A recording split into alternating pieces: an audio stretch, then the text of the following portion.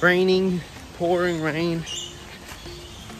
And today's a very special day because today's Friday and this is fish sell day, where I sell to the shops and I sell to customers. So if any of you guys want any of the fish that you see in this fish room, comment down below if you guys live in Australia, and I'll be selling any of them in the whole fish room.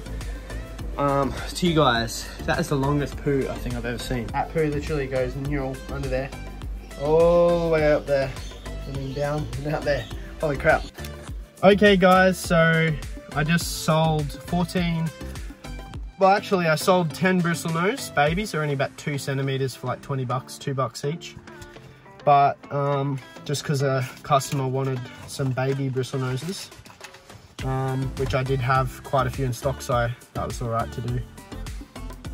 But the thing is, a little tip for you guys, if you're ever selling fish to a pet shop or a customer, always give them 1 or 2 more, or even just give them a few more different, like a few more fish. If they order 5, give them 7 or something, just in case some die. And it's always good for just customer service and things like that. Obviously if it's things like L number plecos, you don't, because it's just so expensive. But for cheap fish like bristlenose or something like that, you always give them a couple more. It's always good, makes customers happy and always come back to you to buy fish. So that's a little tip for you guys. So now we're going to try and sell some fish to a pet shop and clear out a tank for some other different types of breeding ideas I've got. So yeah, we'll see how that goes. So hang on, a bit better. So we're down back in the fish room again, and I just called up the shop and I've ordered some fish in, so I've got to catch a bunch of fish now and head off to the shops.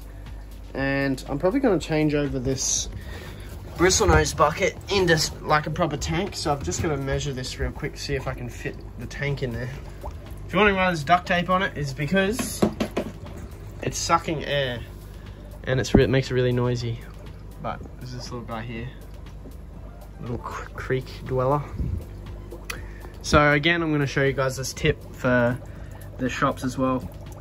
He's ordered 20 baby bristlenose fry, but I'm going to probably put in about 24 maybe. Just an extra 4 bristlenoses or something like that. So I'm just going to basically drain the water level quite a bit, do like a mini water change or something, and yeah, put it in some bags. I actually need to get some rubber bands today as well, so hopefully I can manage to get some rubber bands off the fish store somehow. We'll see how we go though.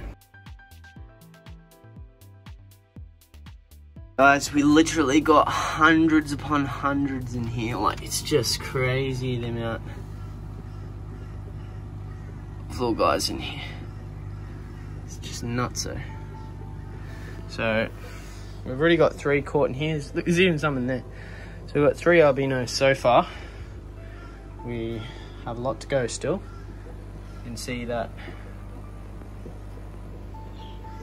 we've got some 397s and some 201s. So that's cool. So here we go. Got our fish. It's a small sale, but small sales are still good sales. So off we go.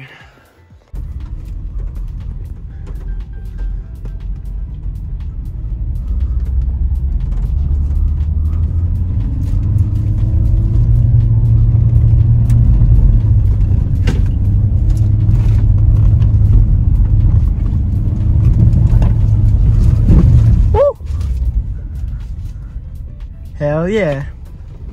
Looks as if they're doing a major road reconstruction on my road, so I had to wait quite a while.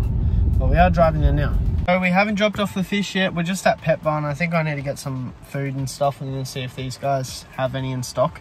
But we still got the fish in the bag, so we do got to hurry a little bit. It's just pouring rain, but the other shop's just down the road, so we're gonna go get some food really quick. So a good thing I came here. The Tetracolor granules were only $34 instead of like $60, so that's pretty good. I'm here at the pet shop now. I don't think I'll film it or anything like that because it's kind of like, no, this kind of sounds weird, you know. But anyway, I'm gonna go in there and just have a look around, sort of some stuff like that.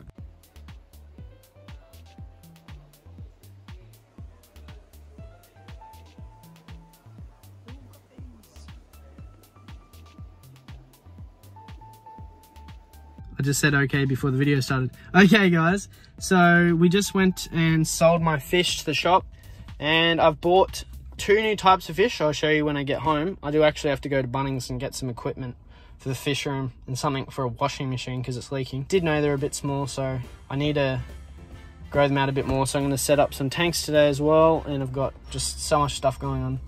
But literally, like last week when I tried to come out of this driveway, it's really hard to get out of this place.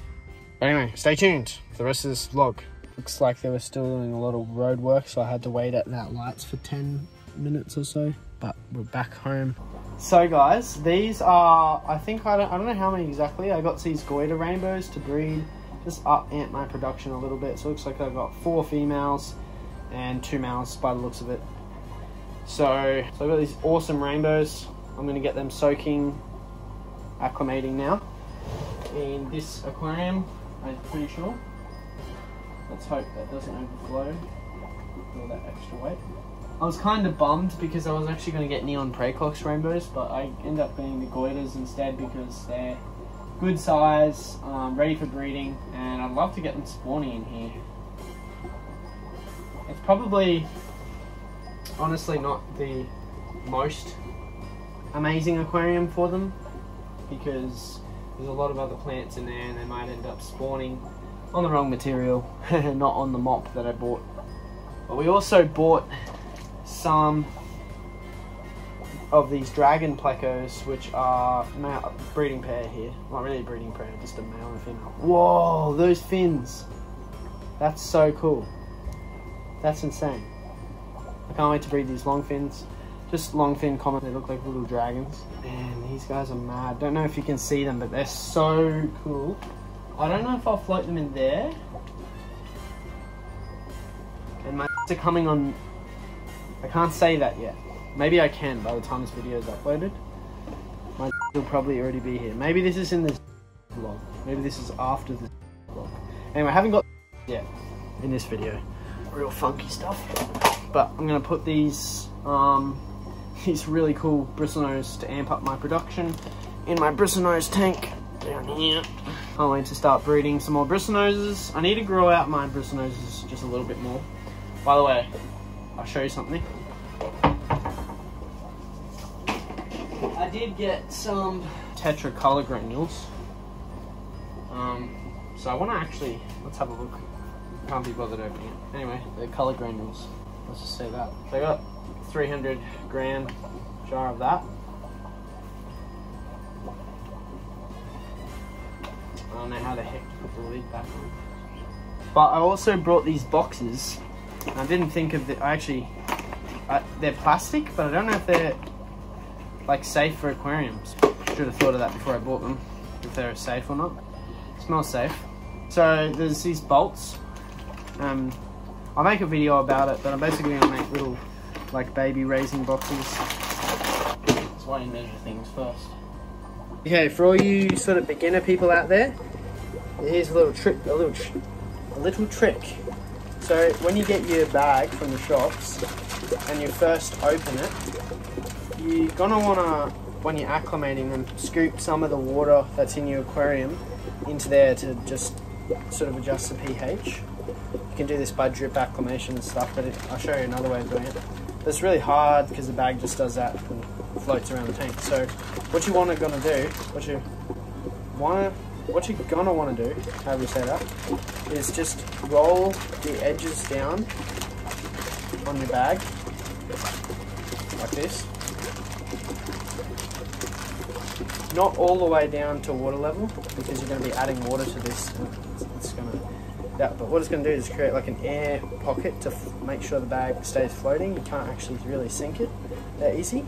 And then you get like a little better cup if you have one, or just a cup, just anything that carries water, and just scoop up some water and then pour it in just a little bit at a time every like 5 minutes, 10 minutes something, and then that actually can acclimate the fish a little bit faster.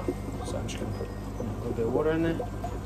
The bag being in the tank is going to acclimate them to temperature wise, and then you scooping the water in and putting it into that bag is going to be pH acclimatizing and By the way, that's what my tanks look like at the moment. This one's a little bit different, but so yeah, that's how you can. That's a little tip. I don't know why I mentioned all of it. Oh, that sounded weird.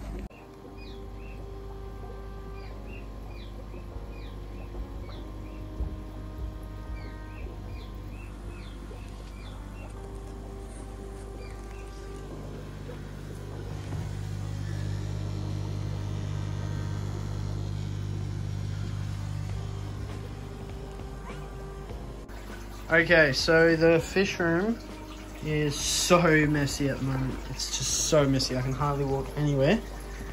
And as you can see, a lot of things are different. So now we've got a tank down here. I just unpackaged a brand new tank and put another one down underneath.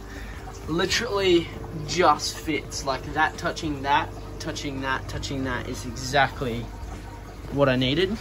And I moved everything down to it. Now you're not supposed to move fish into aquarium that's not cycled. Now this is a brand new tank, it's not cycled at all.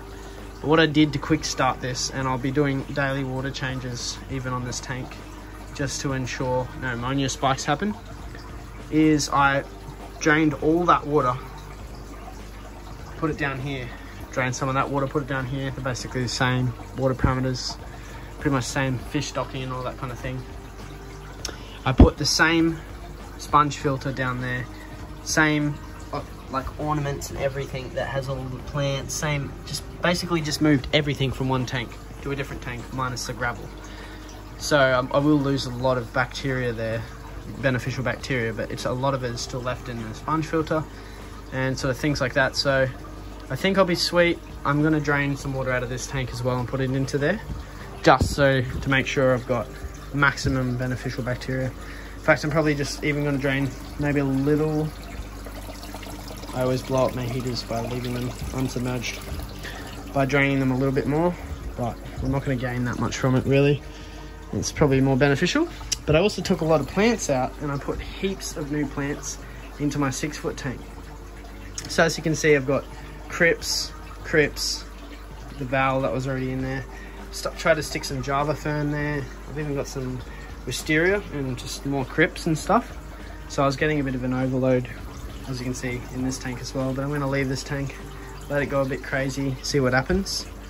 And this tank I cleared out a lot of stuff. Still a lot of plants in there really, but just for the zebs that are coming. And I'll do a bit of a gravel vac pretty soon as well. So that's why I need to leave there's still a little bit of water in there. But yeah, so that's what's happened so far. The baby tank is still on the floor. I didn't put the babies in that tank. I know I said I was going to do that, but I didn't. They're right here, and there's like hundreds of them still in there, even though I took like nearly 30 of them out today.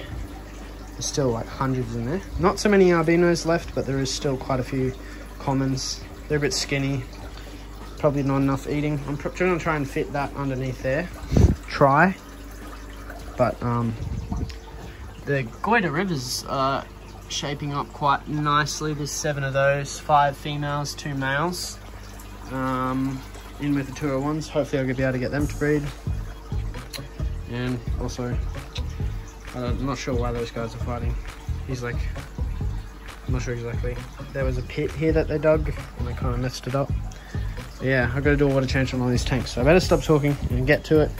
I might do a fish room time lapse. A lot of neons right there. And of me cleaning up this massive mess.